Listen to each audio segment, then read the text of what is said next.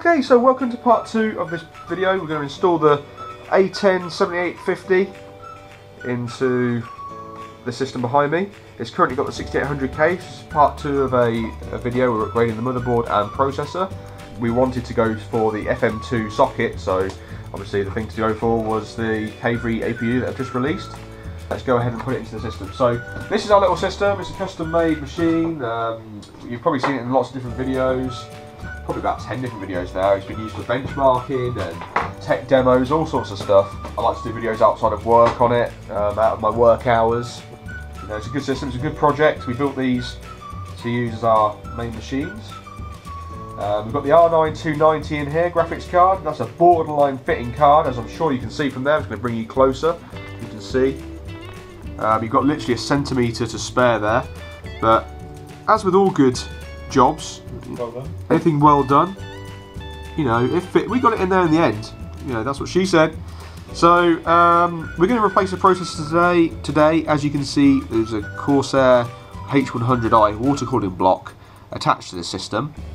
So we're just going to take that off, remove the thermal compound, the grease, put the new processor in there, and then obviously boot the system up and see what differences we get.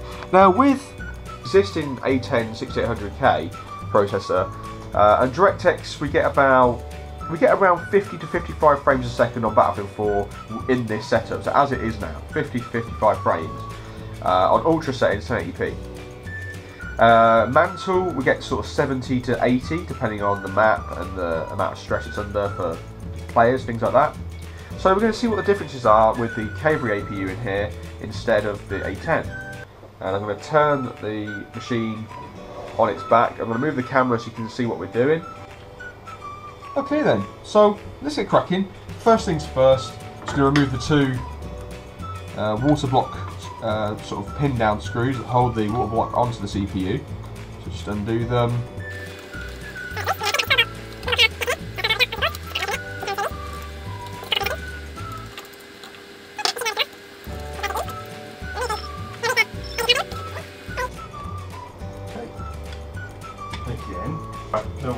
Okay, so we're going to clean all of this existing thermal compound off of here and the processor itself inside, as you can see down there.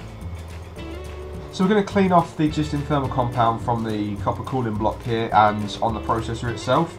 Now most people would use an alcohol wipe or alcohol gel, so we're just going to go ahead and use some hand sanitizer to clean it.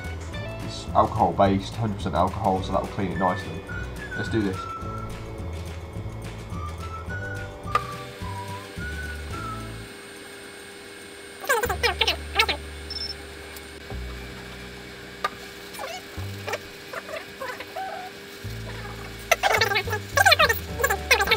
As you see, I mean, that's more or less clean enough for now. So let's go ahead and do the processor next. Just earthing myself on the case, chassis. Take the processor out, do the same thing with that. It needs cleaning, it's just covered in thermal paste, probably a bit too much actually. Everyone's going, oh, what are you doing? You don't put that on there, don't do this, it's going to damage it, you stupid idiot, oh, what are you doing? Truth of the matter is, I don't care. Just going to clean this processor off lovely, just how we want it to, so I don't care. This guy doesn't know what he's doing. He's getting thermal compound all over his fingers, look. Go back to school, mate. Well, I already work at a school, so I can't really go back to school.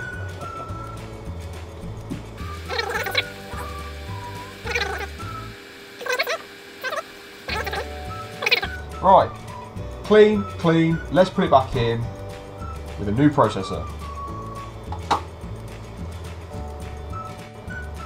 Okay, now I've cleaned the original processor so it can go back in its box and the copper cooling block's cleaned off.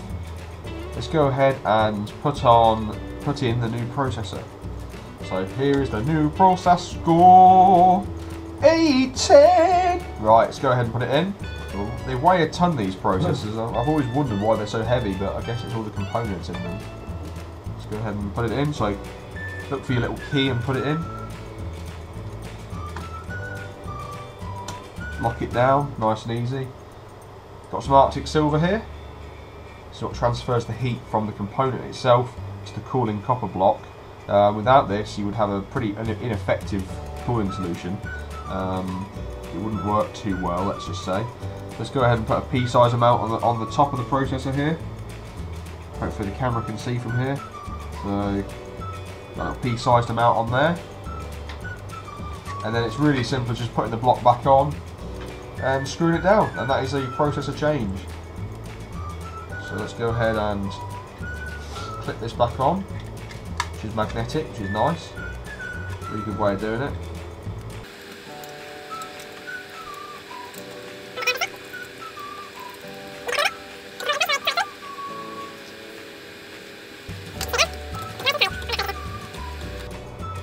Oh no, he's not wearing his anti-static wristband. Quick, call the police. He's broken his computer from ESD. Amateur. Amateur? He's rubbish. Don't listen to that guy. He doesn't know what he's doing. Right, simple as that, done. Processor's been installed. We need to put our 12-volt power back in. Plug in your little LED light back in so that it lights up and shiny. Tidy the cables away so there's no cables all over the shop, as they would say. Amateur. He's rubbish, that Jake is. Don't listen to him. He knows nothing. Right, plug that cable back in. It powers the LED light on the cooling block. The rest of the cable's already attached, so I'm not really worried about those. I haven't got small enough hands to do this. Hate that. It's the one thing with working on these small motherboards, you can't bloody get your hands in. Right, done, and then just finally just reconnect your 12-volt motherboard supply, the processor, and other components. Et voila! And that is what we're left with. A nice, fixed computer, new processor fitted, new thermal compound grease fitted, and ready to go. Let's plug it back in and see how we get on. Okay, it's detected there's new hardware, new processor. That's what it looks like inside the case. Custom made computers, 2 SSDs, 16 gig of RAM, the A10 7850 APU processor, Cavery APU from AMD, a 500 watt power supply, the F2 A88XN Wi-Fi motherboard in there, the box for that, and then the R9 290 graphics card from AMD as well. It's an XFX, nice card. There we have it. Boot it back up. Let's see how we get on. As you can see, the mantle. I mean destroyed. You see the frame rate there in mantle at the moment on BF4 with the Cavery APU in there and the R9 290 graphics card, 16 gig of RAM. So far so good. Things are running quite nicely, so we'll see how it goes from now on. So overall, this project was a great success. I noticed quite a lot of differences between DirectX and Mantle. I wouldn't say it's groundbreaking frame rate differences, but then it is a micro motherboard, and there was a lot of heat in that case, and that could be why. I recommend this setup to anyone that wants to play Battlefield 4, because that's what we've been testing on. But remember, this video is not a performance benchmark video. It's just there to show what we were doing, to show changes in the system, and, you know, for fun. So, thanks for watching. I'm Jake Billin. We'll see you next time. See you later.